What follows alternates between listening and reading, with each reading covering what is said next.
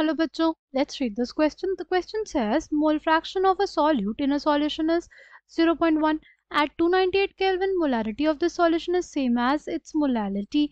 Density of the solution is 2 gram per centimeter cube.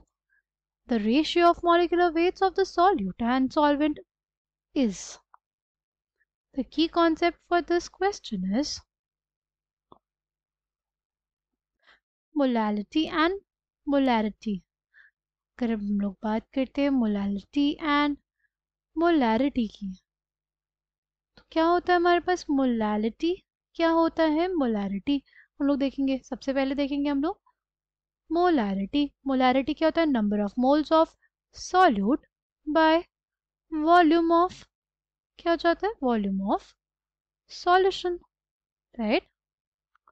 और अगर हम लोग बात करते हैं मोलालिटी की, मोलालिटी क्या होता है? Molality is basically equals to number of moles of solute by mass of solvent, right? Mass of solvent in kgs, right? Now अगर हम लोग बात करें, हमें क्या दिया हुआ है? मोलालिटी और मोलारिटी इक्वल दिया हुआ है। इसका मतलब क्या? इसका मतलब ये number of moles of solute by volume of solution is basically equals to क्या? number of moles of solute by mass of solvent, right? तो हमारे पास ये दोनों कैंसिल आउट हो जाएंगे। हमारे पास क्या अल्टीमेटली आ जाएगा कि mass of solvent is basically equals to the volume of solution, right. इन दोनों को हम लोग क्या मान ले? इसको हम लोग मान लेते हैं x, right. Mass of solvent भी हमारे पास x हो जाएगा, वॉल्यूम ऑफ सॉल्यूशन भी हमारे पास x हो जाएगा, ठीक। अब हमें डेंसिटी ऑफ द सॉल्यूशन दिया हुआ है, राइट। तो अगर हमें पता है डेंसिटी कितनी है, 2 ग्राम पर सेंटीमीटर क्यूब, है ना। और अगर डेंसिटी की बात करते हैं तो वो होता है mass by volume, right. Mass of solution by volume of solution is equals to density of solution. तो वॉल्यूम इनटू डेंसिटी क्या दे देगा हमें? मास ऑफ सॉल्यूशन, ठीक। डेंसिटी कितनी है हमारे पास? डेंसिटी है 2 और वॉल्यूम ऑफ सॉल्यूशन कितना अज्यूम किया था हमने? x। ये आ गया क्या? मास ऑफ सॉल्यूशन हमारे पास, ठीक। मास ऑफ सॉल्यूशन कितना आ गया? Basically mass of solution is basically equals to 2x, okay। now mass of solvent हमें पता है, mass of solvent कितना है? mass of solvent हमारे पास x है। mass of solute तो निकाल लेंगे ना, क्योंकि mass of solution is basically equals to mass of solute plus mass of solvent, जहाँ पे हमें पता है मास ऑफ सॉल्वेंट क्या है, राइट।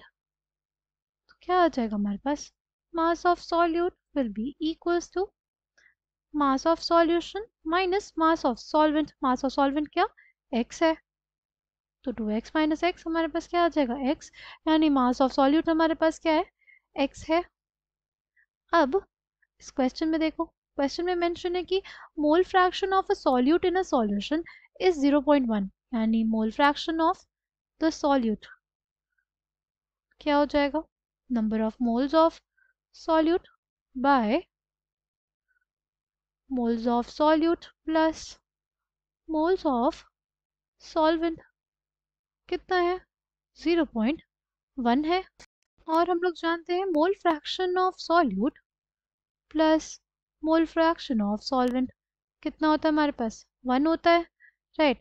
अब मोल फ्रैक्शन ऑफ सॉल्यूट 0.1 है, तो मोल फ्रैक्शन ऑफ सॉल्वेंट क्या हो जाएगा? वो हो जाएगा 1 माइनस 0.1, यानी 0.9, राइट।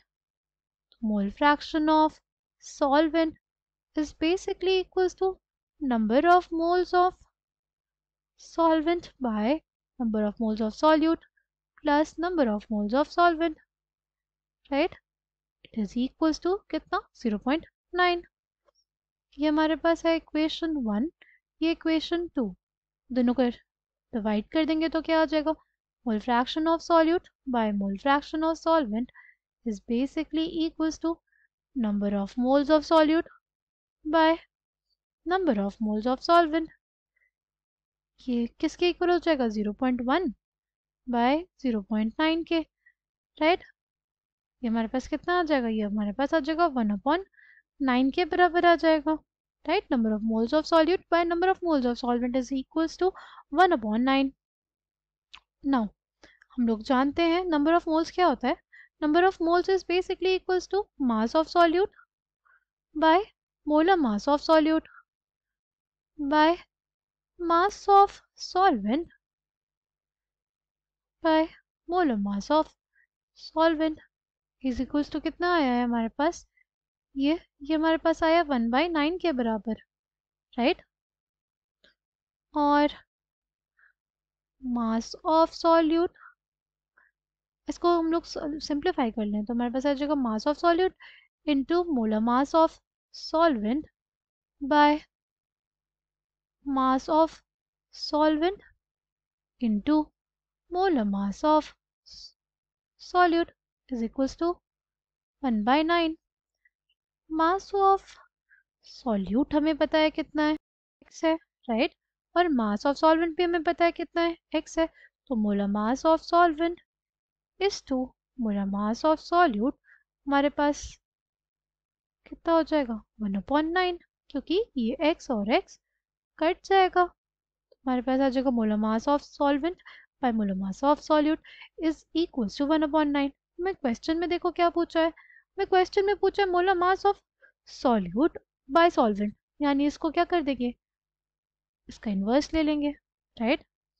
बेसिकली हमें क्या निकालना है क्वेश्चन के according, molar mass of solute by molar mass of solvent, वो क्या आ जाएगा, हमारे पास आ जाएगा 9।